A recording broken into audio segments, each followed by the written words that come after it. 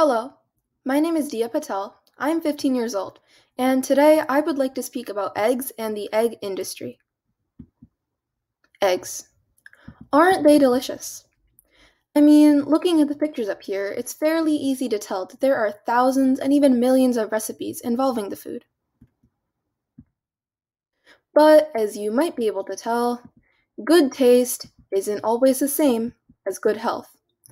This presentation will delve into what eggs do to impact your health and well-being, explore some alternatives to the popular ingredient, and finally, bring to light some largely unknown events that take place behind the scenes of cultivation and distribution.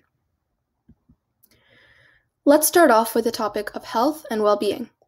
We can divide this into short-term and long-term, and begin with the short-term effects. Two potential immediate effects of consuming eggs are contracting salmonella, which could lead to Reader syndrome, as well as an infectious bacteria known as MRSA. Seemingly normal eggs may or may not contain salmonella, which is passed to the inside of the egg from the body of the carrier hen before the eggshells even developed and the egg is laid. Salmonella is a germ that, when entered into the body, causes cramping, diarrhea, vomiting, and fever. Reader syndrome is a type of arthritis that can be triggered by salmonella. Symptoms of Reader syndrome are pain, swelling, redness, and heat in the joints and spine. Another more serious affliction is MRSA, standing for methicillin-resistant Staphylococcus aureus. This is a bacterium that causes skin infection in various parts of the body.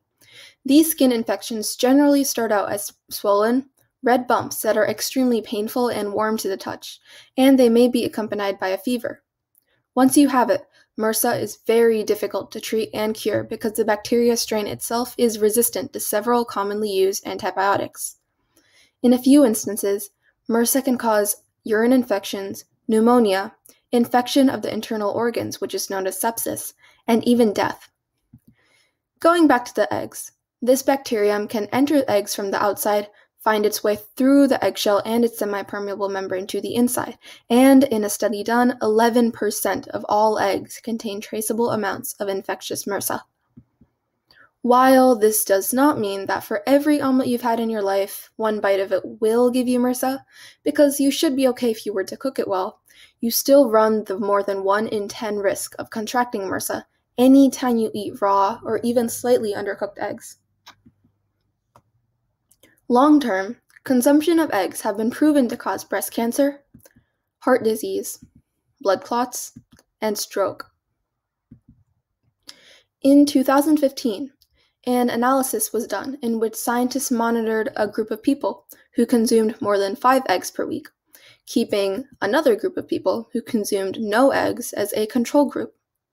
The analysis concluded with elevated risk in breast cancer, as well as prostate and ovarian cancers, while the control group managed an average risk level throughout. The cancer risk was caused by the high levels of cholesterol and choline found in eggs.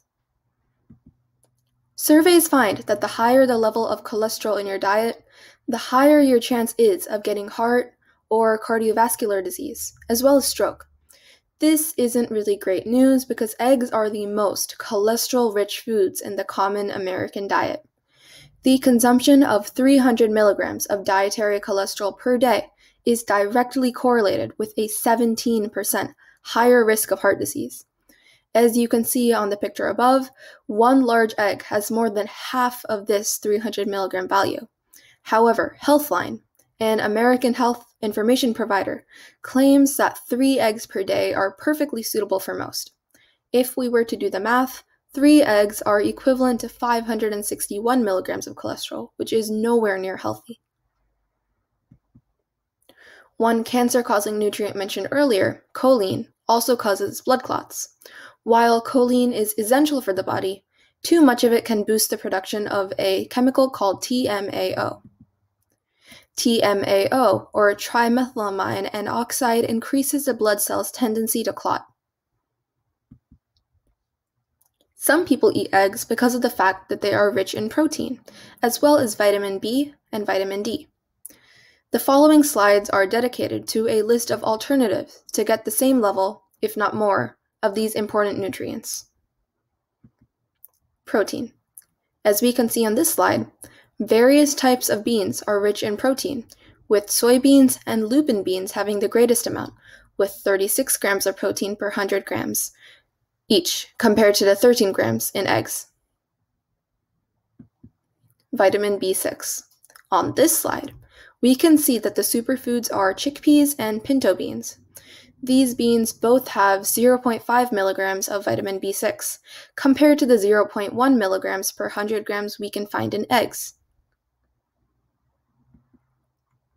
Unfortunately, vegan sources of vitamin B12 are limited, so the best way to tackle a B12 deficiency, which is very common, is by consuming fortified foods, such as fortified cereals and fortified plant-based milks, as well as taking regular vitamins and B12 supplements.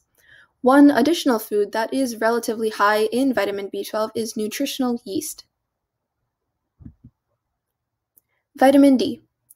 Mushrooms are one of the only vegan sources of vitamin D found in nature, other than sunlight. Here, our superfoods are morel mushrooms as well as maitake mushrooms, with 208 international units and 614 international units respectively per 1,000 grams, compared to the 87 international units found in eggs. These graphs all prove one thing. You don't need to continue to ruin your health by eating eggs only to get your vitamins. Right here on this slide is everything you need to consume in order to not only get all essential nutrients, but go above and beyond with superfoods. But you still might be thinking, eggs are delicious. Even if they aren't good for me, I will still eat them because of the fact that they taste good, just like burgers or milkshakes. But the real question is, would you rather be happy or would you rather be healthy? If you already consume eggs, the information I have provided so far already proves that the word healthy is completely out of the equation. And let's just say that if your health is on the line, your happiness will most likely be down in the dumps. But the information I am about to give you might just further show you that momentary happiness is not always what it seems. A lot of us are making a mistake. It's happened with dairy, it's happened with meat, and it's happening to eggs too. Once again, we have gotten so distracted by how these foods taste that we've forgotten about the animals that provide us with them. In the case of this presentation, we've forgotten the eggs. Before we begin the following section of this video, I would like to make it clear that some of these pictures may be graphic. While it is understandable that these photos or videos might be a bit on the unsightly side, they are crucial to understand the depth and severity of the topic. Before the eggs come the chickens. So, this is a domesticated hen. This is a female wild jungle fowl, or wild hen. In other words, the animal on the left is actually a domesticated version of the bird on the right. The catch here is, wild fowl only lay about 13 eggs per year. However, domestic hens lay an average of roughly 270. The reason why this is such a major deal is because of how much egg laying can sicken a hen. Laying eggs more often than what's normal depletes them of several vital nutrients and can cause severe calcium deficiencies that leaves them unable to stand. The egg industry is not small. 300 million hens are used by the industry yearly, each laying, as stated earlier, roughly 270 eggs per year. This means that the American egg industry produces roughly 54 billion eggs yearly. That's a lot of eggs. Approximately half of them, 27 billion, are fertilized and develop embryos. These eggs are cultivated and placed into incubators, meaning that they will hatch in the company of machines rather than the company of their mothers. Immediately after hatching, these chicks are sexed, or separated between male and female. Going by this video here, clearly they aren't handled gently. The female chicks will grow up to be hens and start producing eggs for the industry. Male chicks are unable to lay eggs of their own and therefore are useless to the egg industry. For that reason, males are slaughtered, as well as the unwanted female chicks. This is known as chick culling, and is the main form of death in more than 50% of all chicks born into the industry. Every year, more than 300 million chicks are culled. There are two common ways of doing so. 1. Suffocation. Many chicks are killed by getting thrown into trash bags, which will then be sealed and reopened once all of them are dead. 2. Maceration.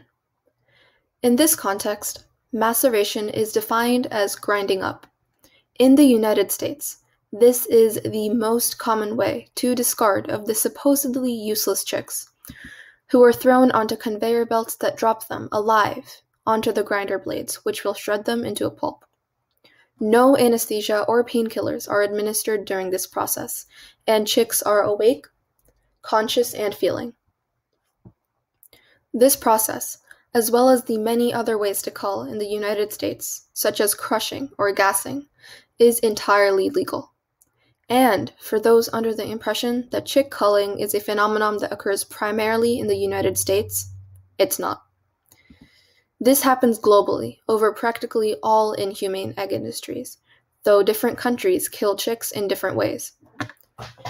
For example, in India, the most common ways to kill chicks is to burn them alive, drown them, throw them directly into fish ponds, crush them to death, throw them into the garbage, and be intentionally stomped on by barefoot workers.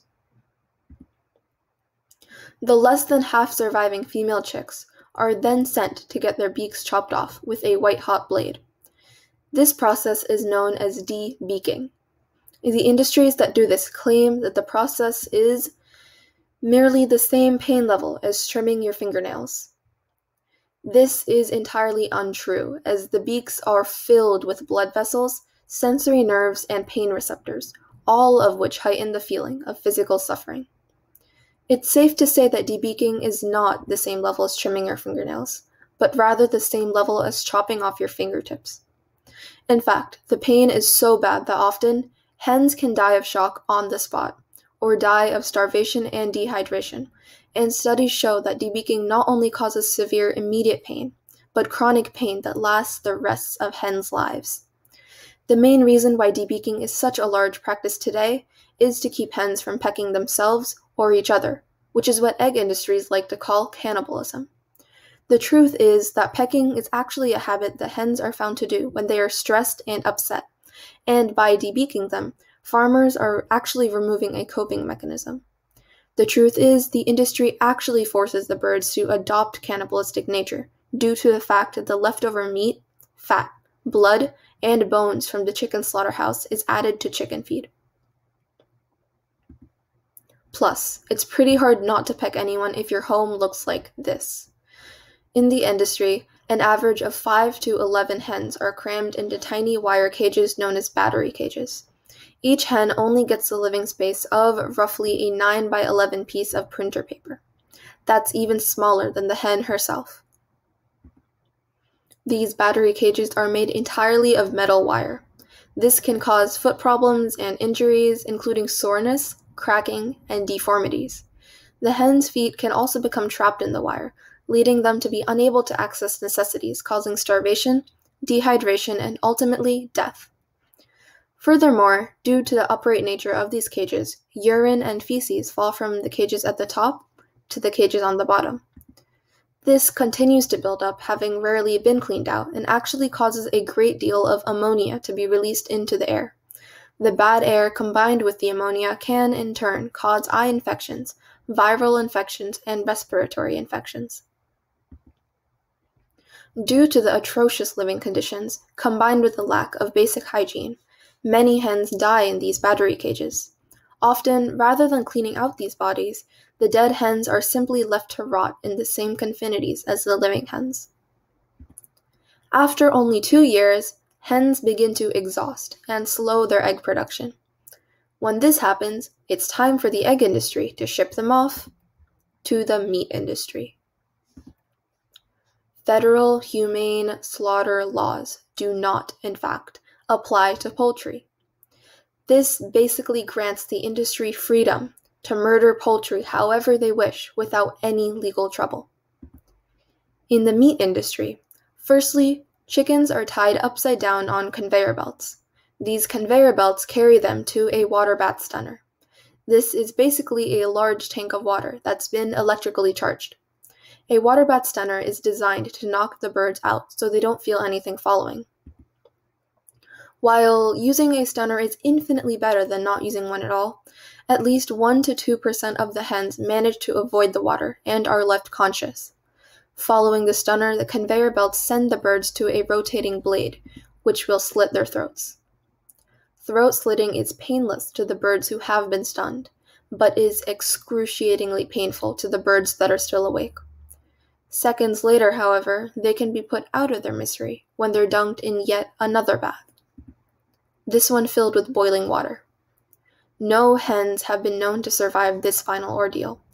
Sadly, hens in the egg industry are only kept alive for 2 years, while the average lifespan of a healthy hen can go all the way up to 15 years.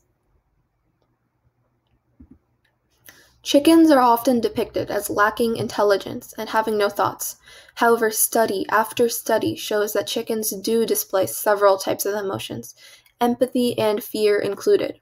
So, imagine how a human being would feel if they were to never have seen their parents and had more than half of a chance of being grinded up alive as soon as they were born. If they were to face unbearable pain by removing an essential body part and had to live on mesh wires their whole lives with dead, rotting bodies right next to them. If they were forced to push themselves to the very limit and then be killed after only a few years. Most people would say that sounds like torture, which is true. The egg industry is doing nothing short of torture, and we are simply eating the victims and their eggs, without even knowing that eggs aren't even good for our bodies in the first place, some of the side effects they cause being deadly. We have no reason at all to be consuming eggs, and even more reasons not to.